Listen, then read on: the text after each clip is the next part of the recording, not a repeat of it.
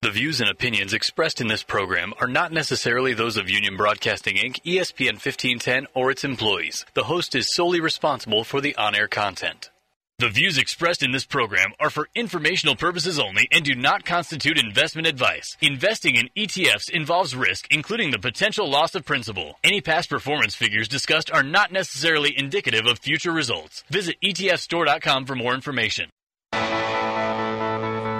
Now it's time for the ETF Store Show. The investment pros at the ETF Store discuss everything you need to know about exchange-traded funds and the world of investing. Whether you're an investing expert or just starting out, Nate and Jason will help you get up to date on what's happening on Wall Street and show you how exchange-traded funds can help lower your investment costs, reduce your tax bill, and allow you to take advantage of investment opportunities around the world. And now, the host of the ETF Store Show, Nate Geraci. Good morning, everyone. Welcome to the ETF Store Show. Nate Geraci along with Jason Lake in studio this morning. Thanks for tuning in. And as always, if you have questions on anything that we discuss on today's show, or if you would like more information about investing in ETFs, you can call an ETF Store investment advisor today at 877-365-ETFs. That's 877-365-3837. Or you can always visit us online at etfstore.com. All right, great show for you this morning. We're going to start today by talking about stock market predictions. My guess is that you've probably seen or heard a lot more stock market predictions over the past month or so. Usually when the stock market starts bouncing around like we've seen recently, you'll see all of these Nostradamuses of the investment world start to come out of the woodwork. Everyone wants to polish off their crystal ball and take a nice deep look into the future. But have you ever wondered just how accurate some of these predictions are? Should you even be paying attention to any of these predictions? Well, we have some thoughts on this today, along with a few interesting data points. We're going to take a pretty critical look at this business of making stock market predictions. Now, later in the show, we will have our usual weekly market update. We'll talk about the big move from U.S. stocks last week. And we'll also be joined by Joe Barato, CEO and Director of Investment Strategies at Arrow Investment Advisors. They oversee Arrow Shares, which is an up-and-coming ETF provider. And Joe's going to highlight the two Arrow Shares ETFs. As always, if you have questions or comments, you can find us on Twitter, or you can email us at advice@etfstore.com. Now, I think that most people, if you're like me, you probably enjoy hearing predictions. I think whether it's a prediction on who's going to win an election or who might win the big game this weekend, or what the stock market might do. I think predictions can be intriguing. I think it's interesting to hear what other people think might happen in the future. There's just something naturally alluring about that. You know, we're here in Kansas City, and so for our baseball fans listening, you know that the Kansas City Royals are in the World Series. And I enjoy baseball, and I'll be the first one to say that when the Royals clinched the American League pennant and all of the national baseball writers started coming out with their predictions on who would win the World Series, I looked at them. I found them to be entertaining. I wanted to see what some of the smartest minds following baseball had to say. But here's the thing. Even though these writers know more about baseball than probably most people, you know, they do, after all, cover baseball 24/7. At the end of the day, I think we all know that they don't know how these games are going to play out. That's why we watch the games. That's why the games are played. But what's interesting is that I found when it comes to the stock market, for whatever reason, some investors tend to put a lot more stock, no pun intended there, Jason, into the predictions of so-called market experts. It's why CNBC and Bloomberg and Fox Business are all on the air. People want to know what's going to happen next in the financial markets. It's just human nature to take an interest in predictions. We've all given them. We like to hear them. We tend to ignore the ones that don't come true and remember the ones that do. It's a funny thing, but you're right in that stock market predictions, or really predictions about money, have a special place in most people's hearts. I'll give you an example. You know, Nate, if I were to predict or attempt to predict snowfall around the Midwest, you know, I may be good at that, but that doesn't get your blood flowing, does it? You know, what will happen next winter? But if I stand on the mountaintop and yell with the loudest of lungs that the market's going to double in 5 years, that'll make heads turn. And it's because we're talking about money. It's just different. People gravitate and want to hear, in some cases, what they want to hear. It's natural to want to know what the future holds. Now, that's easier said than done. Well, and I wanted to bring up this topic today because it's been pretty apparent to me that over the past month or so, as the stock market began teetering just a bit, I started to see a lot more predictions coming out. You name the media outlet, and I can probably find a headline with a prediction of some impending doom. And let me give you a few examples. I actually pulled some headlines that I came across just over the past month or so. Now, Jason, don't panic when you hear these. These are just a tad bit frightening. Listen to these. The first headline, this was from a piece on CNN.com on October 15th. Brace yourselves for another financial crash. Again, that was from CNN.com. On October 21st, here was a headline on CNBC. Icahn, as in Carl Icahn, quite concerned that something is going to happen with the stock market. Let me say that again. Quite concerned that something is going to happen with the stock market. What exactly does something mean? That's an excellent question. And then how about this one? Back on September 25th, this was from Market Watch. Is the stock market bubble of 2014 ready to burst? And I'm thinking to myself, for investors reading some of these headlines and stories, boy, this sounds pretty scary. Financial crash, stock market bubble. Carl Icahn is quite concerned. And these were just a few of the articles I had time to jot down. I really could go on and on here. There were headlines like this coming out seemingly every day since late September. And it's not like these are coming from little podunk financial media outlets. They're not. The CNBCs of the world, and that's just one source. These are large platforms, and the reason they have such a large reach is that they have a lot of viewers. These are huge financial sources of information that many investors tend to use. So there is kind of a herd effect in that if we're all listening to the same doom and gloom or whatever the prediction may be, that we all tend to react in a similar way. They absolutely impact investors. It's tough not to pay attention when you hear a similar headline in different places, that repetition aspect. It absolutely can color your thinking if you don't think critically. These platforms, rather, tend to attract high-profile guests also, and they command your attention. They're charismatic. Well, yeah, and when you think about the types of guests and commentators on places like CNBC and Bloomberg, these are some very high-profile, very well-educated, smart individuals that are making these predictions. But here's the thing. That sort of background does not guarantee that their prediction is any better than yours or mine. If you recall, back in February, we actually did a show on the track record of so-called market experts. So these are the Jim Cramers of the world, the Abby Joseph Cohens, and there's a research firm, CXO Advisory Group. They collected over 6,500 forecasts on the U.S. stock market from 68 of these so-called market experts from 1998 to 2012. So this was a comprehensive study to try to determine just how accurate these individuals were. And what they found was really astounding. Across the 6,500 forecasts, they found the combined accuracy rate of the 68 experts on these predictions was less than 47%. Less than 47%. That's astounding. Just off the cuff, how can that be? These are the experts, right? On one hand, this is disappointing. Just at first take, how can the thought leaders in this industry get it so wrong? You would think, boy, they're certainly right more than half the time, but 60, 70, 80% when they, put their reputation on the line. If you're an individual investor trying to make some predictions or do your homework, that's how do you feel about that? If these guys can't get it right, what chance do I have? Now, that's one hand. The other hand, this is actually liberating. If we recognize that much of what you hear, frankly, is noise rather than information, we can turn down the volume and we can take a sensible approach to things. The next time you hear something interesting being prognosticated about, remember, half the people saying that are wrong, or 53%, in other words. But as disappointing as that figure is, it actually fits with some of the other data points, Nate, that we see surrounding active management. That's a great point. Because you've got experts making predictions about the future, whether that be interest rates or stock market levels, those sort of things.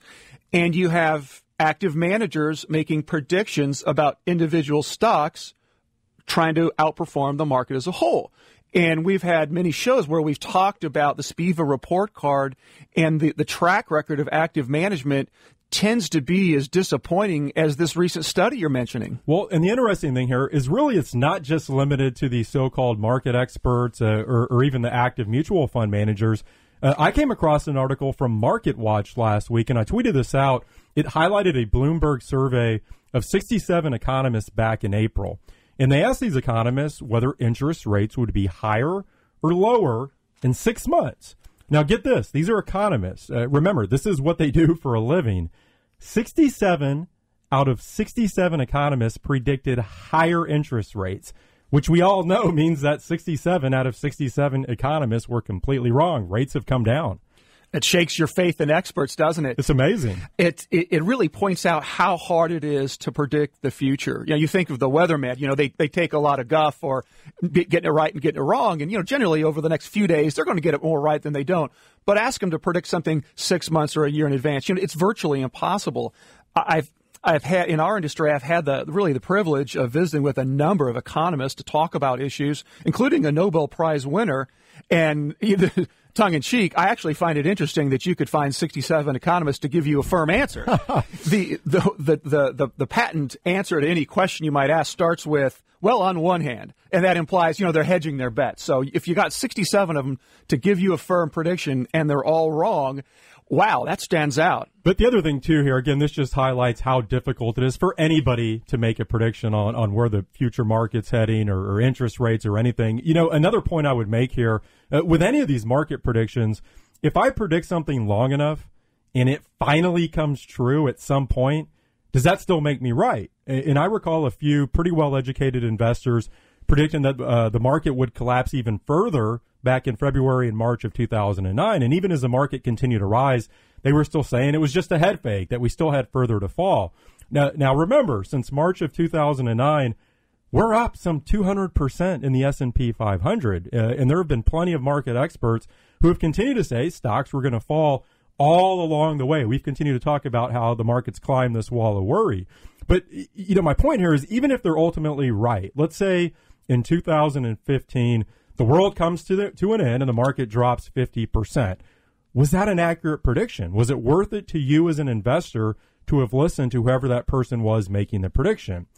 Now, I know this may be somewhat of an extreme example, but let's think about if you had $50,000 in February or March of 2009 and invested it all in the S&P 500 index. Through the end of last week, that would have grown to be about $150,000. Now, let's say that the market does crater 50% in 2015.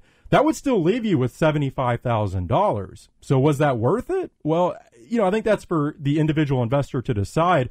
But I would point out you would still be up $25,000 since 2009, even in that scenario. You see my point here, Jason? Well, you're right. It's one thing. There's really two issues. When you make a prediction, you need to get it right. But there's this issue of timing. When do you get it right? You mentioned Nostradamus early on. There are people that say he predicted World War II. Well, that's several hundred years later. And so did he get it right or did he get it wrong? I guess, history will tell. But you're right. If we make a prediction, if I go on TV and I speak loudly and say this is going to happen, but it happens weeks, months, years later, was I right? I don't know. And it begs the question, these people that you hear on TV, how do they get on TV? How do they become experts? Were they invited to be on TV because of their prowess and historical record of accuracy?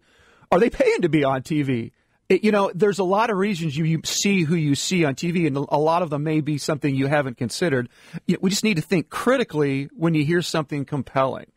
And really, this leads me to kind of perhaps a tongue-in-cheek discussion of how to become an expert. And if there's a playbook, if you're interested in becoming a well-known prognosticator, there's three things. There's more than three, but there are three basic things that if you get them right, you've got a good chance. The first quality that you're going to have to exhibit is certitude. If you're going to be an expert predictor, you must project absolute faith. When's the last time you saw someone predict something and say, it may happen? No. If you really want to impact people, you better speak. You have to get up there and beat the table. You better have conviction. There's no milquetoast allowed here. It's interesting. Studies from the psychology field show that the more the more certain a person appears, the more believable he seems to be.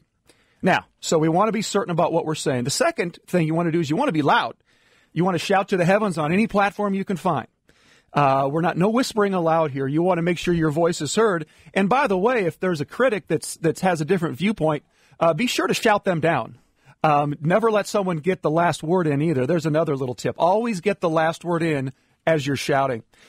The third, so you want to be certain, you want to say it loud, you want to say it often, and you want to say it on every platform you can find. And actually, that's easier to do today than ever before with the internet. You know, whether it's on radio, TV, magazines, social media, two cans connected by twine, you want to get your message out that you're certain, that you're right, and that you're loud, and you do it on every platform possible. So if you do all these things, even if you're completely wrong, what a great playbook. You may be perceived as an expert. I'll give you two quotes on predictions. The first one's kind of funny. This goes back to the 20s, and if you're a student of history, you recall that during the 20s, before the Great Depression of the market crash of 1929, there were many, many predictions. The market was skyrocketing. Everybody was making money. From your shoe shine boy to the taxi cab driver, you got stock tips from everybody. And one of the most notable, if not infamous, figures of the 20s was a gangster in Chicago named Al Capone. And the press actually went to Al and said, what do you think about what you're hearing?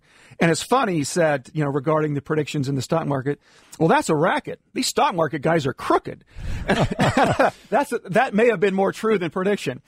Who knows? But there's also someone more recent that's one of the best investors in history, a guy named Warren Buffett, the Oracle of Omaha.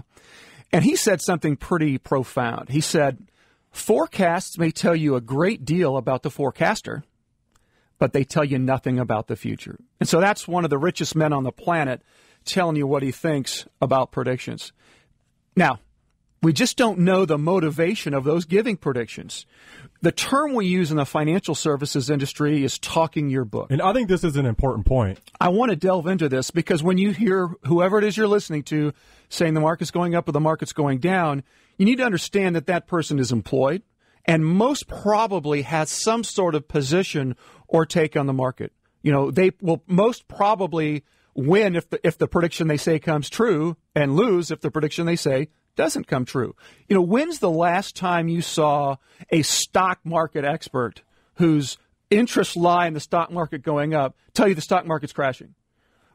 When is the last time you heard a bond manager, a fixed income manager say, we're going to heck in the handbasket, sell everything you own? You just don't hear it. They're rarely going to say something, whether they believe it or not, that's terribly inconsistent with what they do. Yeah, you just don't know the motivations behind some of these predictions in the stock market, which makes it all the more reason to take these with a grain of salt. We already know that nobody can sit here today and predict the future. Now you add to that perhaps some financial incentive for somebody to make a prediction one way or another, and that really compounds the issue. It's also interesting to me that, Jason, if you get one of these market calls right, you're a hero. And everybody seems to forget about all of your bad market calls. I think back to some of these individuals who called the housing bubble correctly, guys like hedge fund manager John Paulson or economist Nouriel Roubini. But if you look at their investment or prediction track record since then, it's not necessarily a thing of beauty. And that's not to say that these guys aren't smart, but to me, it's really a numbers game. You have thousands and thousands of market followers making predictions. Someone is always going to be right regardless of what happens. There are smart people right now who will tell you the situation in the Middle East will escalate and become a bigger conflict and stocks will crater, or that at some point in the future, the U.S. will be bankrupt because of the growing debt burden, and, of course, stocks will crater, or that we're already in another housing bubble. You get my point here, but somebody is always going to be right.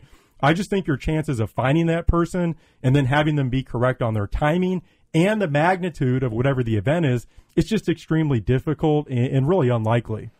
It's a tall order. We just have to think critically about the context of whatever prediction you're hearing, who's saying it, why they may be saying it, where they're saying it. So think critically. You understand, you're right, Nate. If you get enough people together, somebody's going to be right. Is that the guy you're listening to? I don't know. What do you do with this information when you realize that it's not a whole lot different than flipping a coin. I think it comes back to having a plan. Your plan, now that you know the majority of predictive, predictions out there are no better than a coin flip, you need to have a firm footing of what you believe in and what you're going to do over the long haul. Since there is, a 50% chance of them being wrong, you just have to do your own work and not rely on that. And I'll say this, Nate, at the ETF store, we're not in the prediction business. We have to remind ourselves that humility is probably the best quality you can have. And you have to accept the fact that it really plan accordingly, that events will most likely vary wildly from your predictions. So to have a chance to succeed, you have to be very humble and understand that. Well, and as I mentioned at the beginning of the segment, Jason, look, I think everybody finds predictions entertaining. I certainly do. And I would also say that you can even learn something every once in a while from these predictions. But, the key is whether or not these predictions are actionable, whether or not you take some sort of action in your portfolio based on them. And I think if you look at the track record that we've seen in the market, some of the data we cover today, it's pretty clear that that's a tough proposition if you're going to take actionable investment ideas in your portfolio based on some of these stock market predictions. All right, let's take a break, and when we come back, we'll have our weekly market update.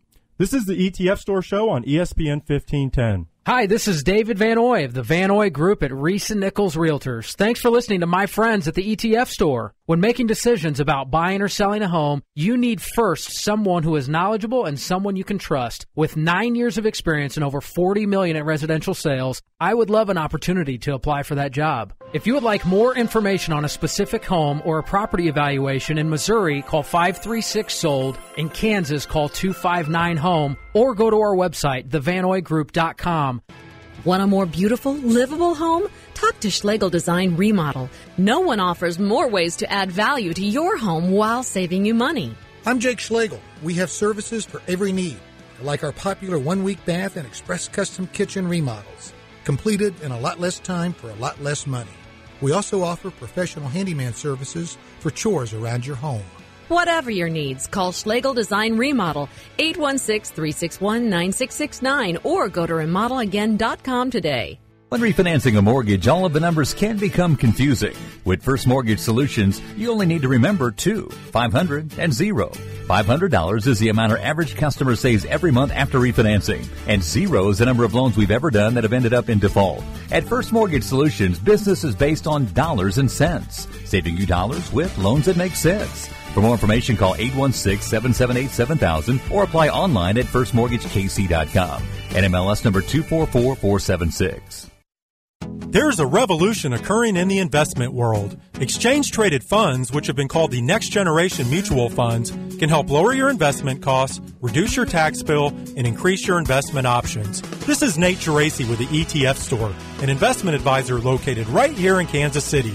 Call us toll-free at 877-365-3837 or visit us online at etfstore.com. And don't forget to tune in to the ETF Store Show every Tuesday at 9 a.m. right here on ESPN 1510. For those of you who haven't heard, the oldest building in Kansas City has the newest rooftop deck. Kelly's Westport Inn's rooftop deck has a full-service bar, TVs, bathrooms, lots of fans, and an awesome view of Westport. Kelly's has a weekday happy hour Monday through Friday from 3 to 7. They also have live music every Friday and Saturday night. Come enjoy tunes from bands like Lost Wax, Flanagan's Right Hook, and Michael Beer's Band. Every city has a place where the elite gather for witty conversation over trendy cocktails. In Kansas City, that place is definitely not Kelly's. For more information, go to kellyswestportinn.com. Typical estate planning is transactional, focused solely on money, offering cookie-cutter documents, resulting in plans that do not address what is truly important to you and your loved ones. Bridge Builder's unique planning process focuses on the 3 dimensions of family wealth: financial, what you own; human, who you are; and intellectual, what you know. Bridge Builder, plans for life, architects at protecting and perpetuating family wealth for generations. Please contact Bridge Builder for a free consultation at 913-956-3984. Tired of running around town trying to find the best products for your business? Regal Distributing can help. With over 9,000 stock products in categories like food service packaging, professional facilities, office supplies, and sustainable janitorial solutions, you'll be sure to find what you need at Regal. Visit us on the web at getregal.com or call locally at 913-894-8787. And don't forget to check out Regal's state-of-the-art showroom and training center located off 435 and K10 Highway. Go with the local partner you can trust. Go with Regal. Distributing service and solutions since 1955.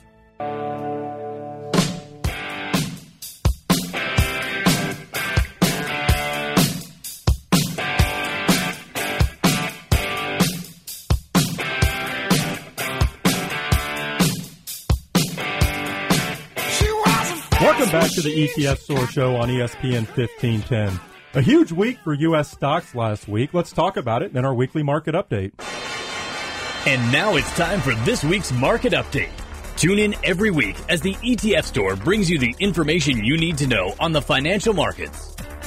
So as I mentioned, U.S. stocks did lead the way last week. The SPDR S&P 500 ETF was up well over 4%, its best week in nearly 2 years.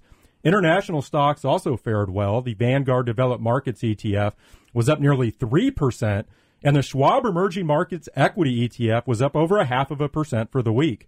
Looking at bonds, the iShares 7 to 10-year Treasury Bond ETF was down about 0.5%. And then finally, the iShares Gold Trust was also down about 0.5%. The Rogers International Commodity ETN was flat, and the Vanguard REIT ETF was up over 3% for the week. You know, it's interesting to me, and we were just talking about this earlier in the show, but over the past month or so, we have seen all of these negative Nellies come out of the woodwork on the market. So I think there's been a constant flow of negative headlines about how we have a stock market bubble popping. And we've even seen some of these bearish prognosticators really already doing victory laps. And, of course, almost on cue, the S&P 500 had not only its best week of 2014, but its best week since January of 2013. In other words, U.S. stocks just had their best week in nearly 2 years. And, you know, Connor and I talked about this last week, but we said the key thing to keep an eye on here is corporate earnings, that you wanted to tune out all of the negative headlines on Europe and Ebola and ISIS and focus on earnings. Earnings were going to tell the story.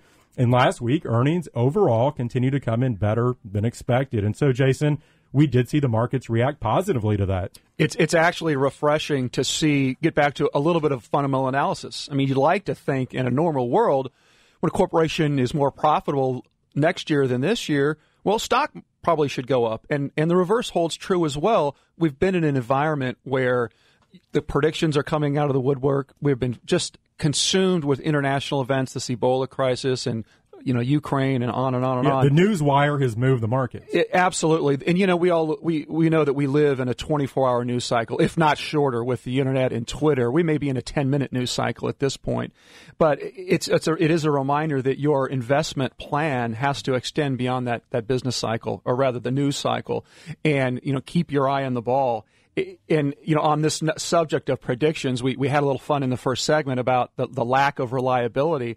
We just had one of the best weeks in the last couple of years, but you could stack that one up in the last decade or so. It's in the top 10. How many experts were out there predicting that this would happen a month ago? Well, I wasn't. You weren't. I didn't read about any. So it's interesting to think about not only the predictions that were made and were wrong, but think about all the predictions that were never made. Aren't these experts supposed to foresee this stuff?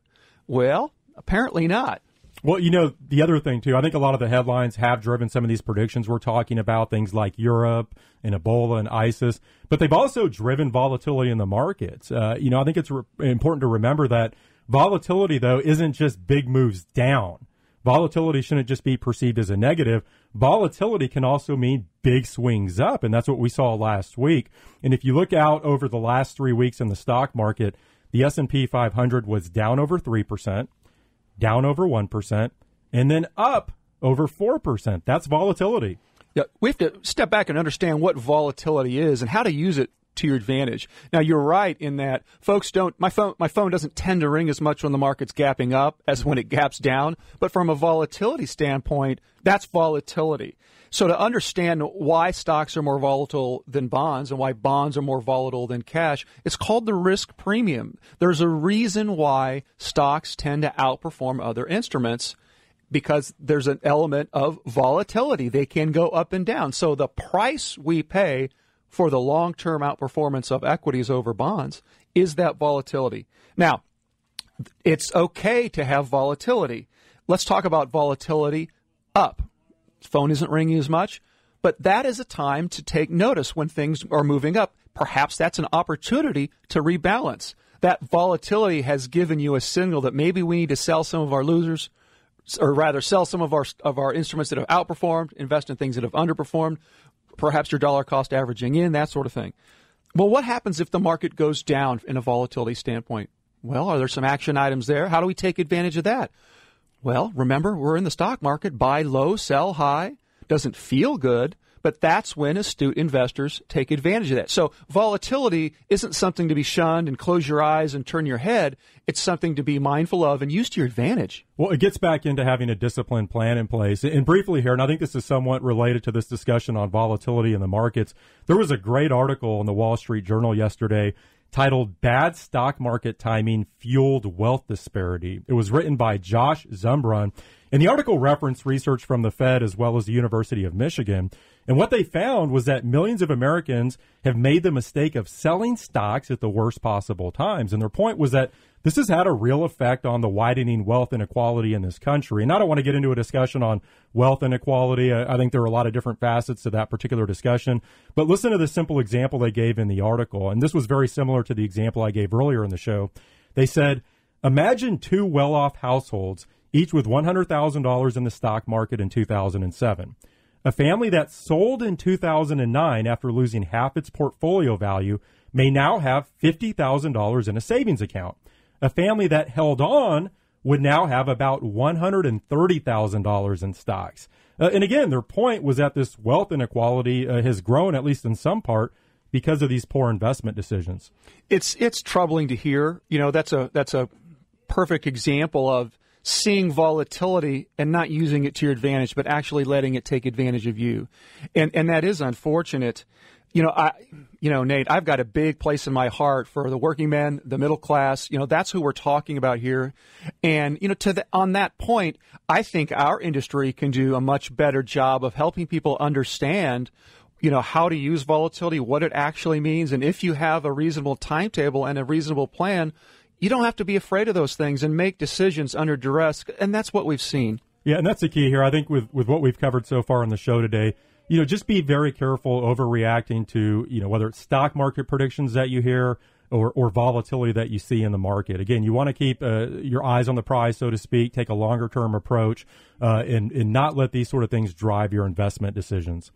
All right, let's take a break, and when we come back, Joe Barato, CEO and Director of Investment Strategies at Arrow Investment Advisors, will join us to spotlight two ArrowShares ETFs. This is the ETF Store Show on ESPN 1510.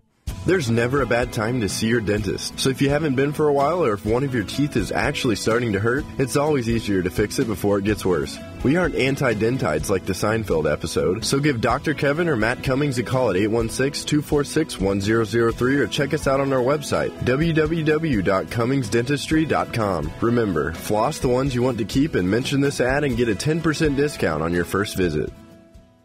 Will you profit from rising food prices? Bulk Food International. Do you want a tangible asset besides gold or silver? Bulk Food International. Would you like to own an investment that will be valuable 10, 20, 30 years from now? Bulk Food International. With Bulk Food International, you can own a variety of food products that will be viable and valuable for years to come.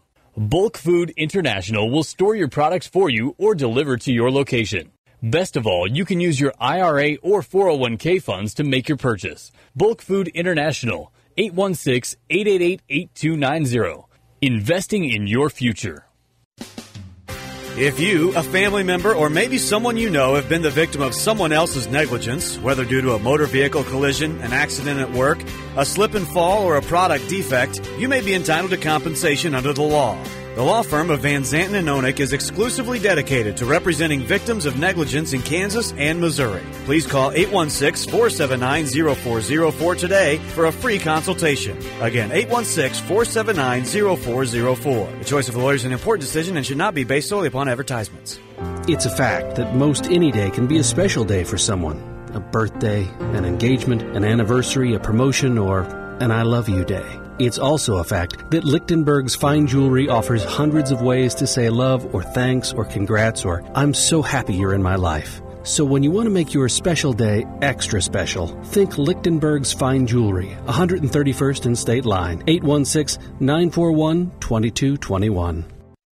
You want more exposure locally and nationally for you or your company? If you want to build your brand and reach more potential customers, then you need J-Girl Media. J-Girl Media is a full-scale consulting firm that can help you with all your media relations, PR, and public affairs efforts.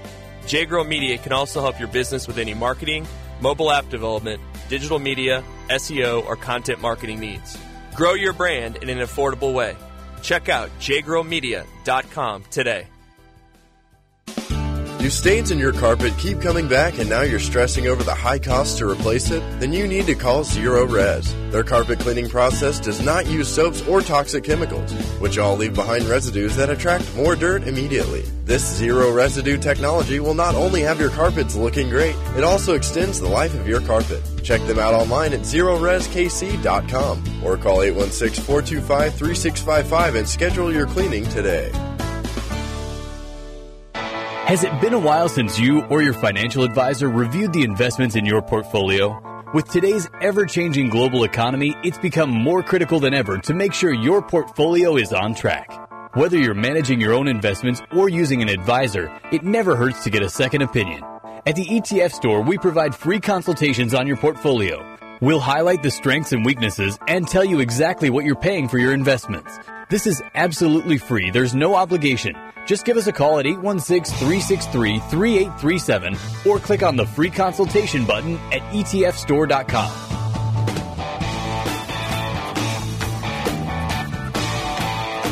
Welcome back to the ETF Store Show on ESPN 1510. Let's go right to our weekly ETF Spotlight.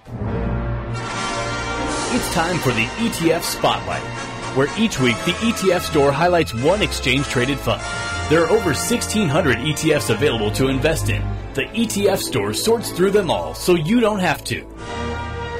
We're actually going to spotlight a pair of ETFs today, both of which are from ETF provider AeroShares. And joining us now via phone from Maryland to discuss these ETFs is Joe Barato, CEO and Director of Investment Strategies at Aero Investment Advisors. Joe, thanks for joining us this morning. Oh, thanks for having me. Well, Joe, before we get into these two ETFs, I know that some of our listeners may not be familiar with AeroShares. Can you tell us just a little bit about AeroShares, the ETF provider, and maybe also a little bit about your background? Sure. Well, I'll start, I spent about 11 years after graduating from college working for the Federal Reserve, and then I got to work under Alan Greenspan's among Alan Greenspan's team when I was there, and then I went to move to a company called Ridex Investments, and Ridex was known for having leveraged inverse and mutual funds, and while I was there I worked on the product development team and helped them get into the ETF space and helped launch some unique products out there, RSP and Equal Weight S&P 500, which was sort of what I would feel a revolutionary product in the marketplace when it came out. And then in 2006, followed the American dream and started my own investment company with some folks that I used to work with over at Ridex, and we launched. We now have 5 funds and 2 exchange-traded products, and we're gearing up to have multiple ETFs launched over the next year, utilizing the different relief that we have to get products out in the marketplace. Well, let's talk about your flagship ETF, the Aero Dow Jones Global Yield ETF, ticker symbol GYLD. This is what we would call a multi-asset class ETF, and the focus here is on generating yield. Tell us how it works. Sure. So, we took some of the concepts that we really liked when we were building products at Ridex, and one of them is equally weighting. And, we in the early stages of our company, we also helped Alarian launch their AMLP product, and we saw the unique desire in the marketplace to have exposure to yield. But there's some tax inefficiencies with just buying an MLP direct. So we wanted to build a product that was, as you said earlier, global in nature and provide exposure to global sovereign debt, global corporate debt, global alternatives, which would be the MLPs, equity-based, global real estate, and global equity, each having 50 securities in each of the baskets. Everything's equally weighted, with a focus in each of those baskets delivering yield, and it's a global nature, looking for yield in a global structure. 60% equities, 40% bonds. So it's truly a very unique structure, utilizing what we believe is a very unique way to allocate, equally weighting across all areas. It kind of lowers your volatility. It gives the investor, we targeted between 6 and 8% yield. Obviously, the yield can change based on the price of the instrument. Over the last 12 months, it's been delivering about a 6.5% yield. Joe, can you explain the process for selecting the individual securities? For example, if we take global equities, how are those individual securities selected? It's a good question. So we wanted to make sure there was no overlap in each of those buckets. So we have global real estate already, and we have what we call global alternatives, which is MLP focused. So global equities will have no real estate or energy focus. It'll look strictly at the financial services and utilities and other industries, healthcare, technology. And it's looking primarily at the yield as the focus. It's looking at consistency of the yield that's been being generated among that universe. We work very closely with Dow Jones on the equity side. That similar process was applied to the real estate securities that were selected in that basket and the MLP basket as well.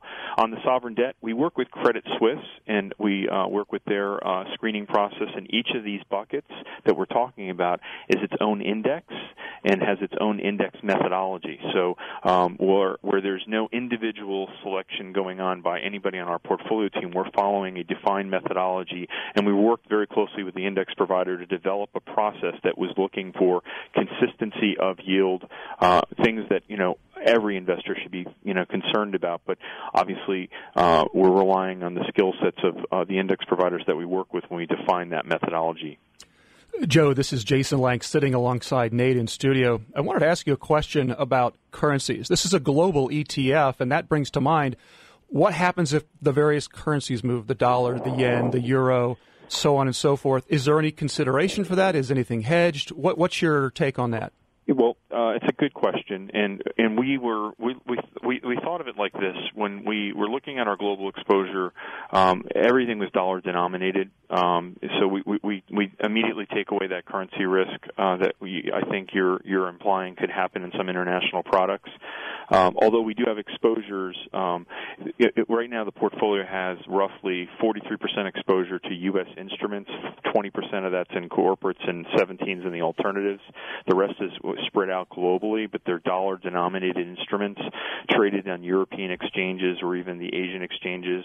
So the exposure that you would think from a fall, let's say in the global markets or individual country is somewhat reduced, and we wanted that exposure we wanted that type of structure to not have to worry about those kind of global shocks that you would be concerned about. Joe, where might an ETF like this fit in an investor's portfolio? Is this really an income play, a growth in income? It's a good question. I personally put this in the category of it moves like an equity because it has a lot of the equity volatility, but it's delivering a yield. The S&P 500 is delivering a 2% yield, and we are delivering significantly higher with about the same amount of volatility as the S&P. So I would encourage investors to look at this as some type of way to enhance your equity basket if you're looking for more yield. And some investors will take this and will hedge out some of that market risk and try to blend it to create a bond-like strategy. Obviously, that's more sophisticated. They probably need to work with advisors to be able to do things like that, but we know and we're seeing advisors doing that today. There's a number of ways to incorporate it, but I think the key for an investor is to understand that it has volatility like risk. And a good example is even in the last 44 days, that while the strategy is down about 9%, it's still up over the course of the year. When we've seen these type of gyrations in the past, we've seen significant outperformance over the next 300 days, especially over the equity markets. So it's just something for investors to think about. It's not only just a yield play. The basket that we've built will have capital appreciation built into it as well. Joe, when you talk about yield, I know GYLD is currently yielding close to 6%. I think one of the biggest challenges in investing right now is balancing the risk-reward equation when it comes to pursuing yield, especially with fixed income. How do you think investors should be thinking about this right now, and how does something like GYLD approach this balancing act? I would look at it the way I said earlier. An investor has tools out there today, more tools than they've ever had. I mean, you said it, 1,600 ETFs. Well, there's alternative ETFs that are out there, and I would encourage investors to blend maybe an alternative strategy with a product like ours. And you have to look at products not on an individual basis, but how they fit in the overall portfolio. It's really targeting what your risk objective is. So if you're looking for a way to enhance yields, there's even ways to blend this with bonds, lower your duration of your bond portfolio, and increase your yield, and overall lower your overall risk, believe it or not. So there are many ways to blend this. It doesn't have to be that sophisticated. It could be as simple as just allocating with some additional bonds that you have in your portfolio, which we know are delivering much lower yields than they have had historically. Joe, in the yield-starved world we live in, at least for my client base, many of my retired clients and soon-to-be are looking for predictable income. And I noticed this particular ETF has a monthly distribution, and not all do. Was that by design?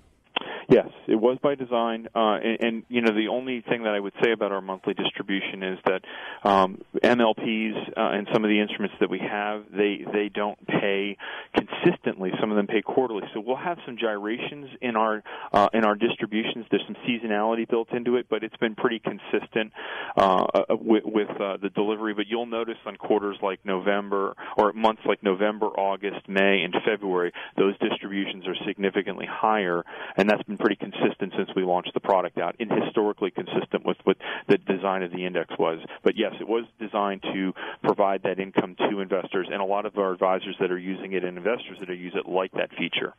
We're visiting with Joe Barato, CEO and Director of Investment Strategies at Arrow Investment Advisors. They offer the Arrow Shares ETFs. Joe, let's talk about your other ETF. This was just recently launched. It's the Arrow DWA Tactical ETF, ticker DWAT. This is an actively managed ETF. Tell us a little bit about how it works. Well, it's we work with Dorsey Wright and Associates, who's known for their leadership on the technical analysis side. Their relative strength. Relative strength is also known as a momentum tool. And what it has three buckets. It has an equity bucket, a fixed income bucket, and alternative buckets. And with each of those buckets, there are multiple strategies, like U.S. sector rotation would be maybe in the equity bucket. There's a global income strategy in the fixed income, and on the alternative side, there's a commodity rotation strategy. And what we do is we work with Dorsey Wright in identifying the strongest global macro strategies among the 10 that we have in the fund today. We rank those using a proprietary relative strength model, and then we buy the positions of the highest ranking strategies in the portfolio, and it's constantly monitored, and it uses a very strict systematic buy and sell discipline. It can allocate strictly among ETFs, and today the fund is holding about 13 ETFs in its portfolio tied to the underlying investment strategy that could be among the 10 that the fund can invest in. Can you talk a little bit about the concept of relative strength for our listeners who may not be familiar with that? Sure. So we created a piece. I'd welcome people to go visit arrowfunds.com and look at our educational section that talks about building a winning team. And since your folks in your listening area potentially are Royals fans and maybe some San Francisco Giants fans, since baseball is a good theme right these days, and I know it's an important game tonight and you're in the local area, we created a piece that really talks about relative strength as a measure of price trends. It's basically like, think of it as a winning percentage, like in baseball, and it indicates how a security, or you can think of like winning percentage, like a team is performing relative to the other securities, or you could say other teams in that category. So in baseball, we look at winning percentage consistently over time, and we've identified that baseball teams that have consistently had a winning percentage over time, they tend to be those teams that rise to the top and potentially be in the playoffs year after year. A good example of that are like the Boston Red Sox and New York Yankees, and I know that's not happiness to maybe the Royals fans, but to some extent, that trend for relative strength is the same thing. Or you can also think of it like the Final Four, right? You have the Final Four where there's 64 teams, and ultimately they go through. It's the team that's got that. It's got the trend, the momentum that's kind of getting them all the way to the Final Four. And it may not be the team that you think. You may not be the team that you think is the team that needs to be, that should be there, but it's the team that has the strongest trend going into that tournament, or as they're in that tournament. So essentially, I like to think of relative strength as looking for the winners, constantly looking for the winners. And there's been a lot of academic research that supports the consistency, momentum. Relative strength is a investment factor that does work historically over time. It's been tested back to the Victorian age, and it's been tested, throughout this century and the last century as being one of those factors that works. Charles Dow was probably the inventor of that when he actually created the Dow Jones Index. There's a lot of belief that he was in a technical analysis guru.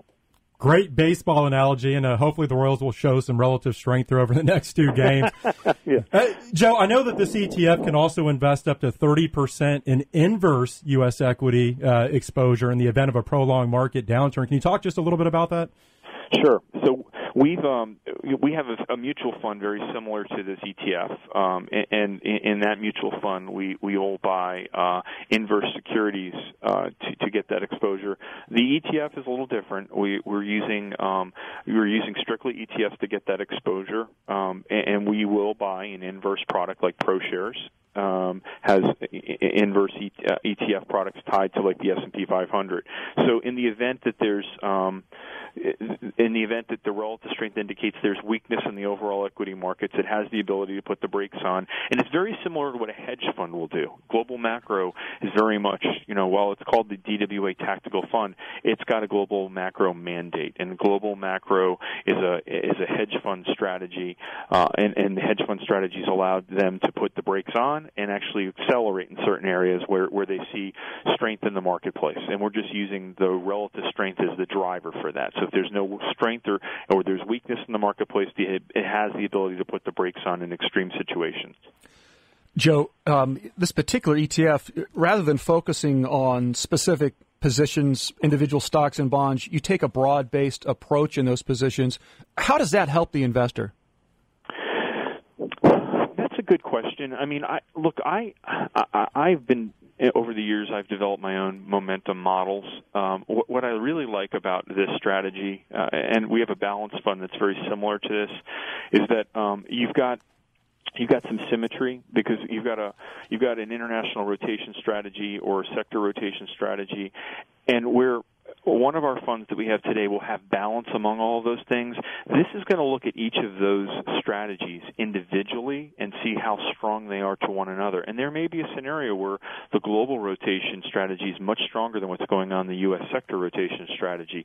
I know that was the case 3 or 4 years ago, and we know recently that the U.S. has been very strong relative to the international markets. So what I like about this is that this has the ability to really go anywhere and put that exposure in there. And with that, you have to have some discipline to be able to get in and out. And I think that's, this mutual fund that has been out, and now the ETF, we've been doing it in the mutual fund for over 5 years. So, and the ETF is really just a variation of that, and now a new structure that anybody can utilize. Joe, is there any concern about whipsaw? I think one of the concerns some investors may have with a relative strength model is that in volatile markets they might be kicked in and out of positions. Is that a concern here? I think I do believe in any momentum model that there can be whipsaws. What I can also say is that the most important factor for a relative strength to work is dispersion in the marketplace. So a great example is in 2008 when everything was down, all the correlations rised, right? So everything bounced from that bottom and there was no dispersion. When I mean by dispersion, I mean there's a separation from the winners and the losers. If everything bounces off the bottom evenly, you don't have that dispersion. So that's when you have scenarios where relative strength the signal may not be as strong. The good news for the investors is that the correlations to the marketplace has been dropping very steadily over the last few years, and that creates an environment where relative strength models will start to take off or start to have the ability ability to add alpha over like a pure equity instrument like the S&P 500. When everything bounces off the bottom, it's better to just be in a pure index that's giving you exposure to the equity markets. But when you've got dispersion coming into the marketplace, this is where stock picking, or in this case, relative strength tools, are utilized to kind of identify those winners. And we think that we've got a very interesting strategy that can do that. Well, Joe, we'll have to leave it there. Certainly, too, very interesting ETFs. We greatly appreciate your time this morning. Thank you, and good luck. Good luck tonight with the Royals. Thank you. That was Joe Barato, CEO and Director of Investment Strategies at Arrow Investment Advisors.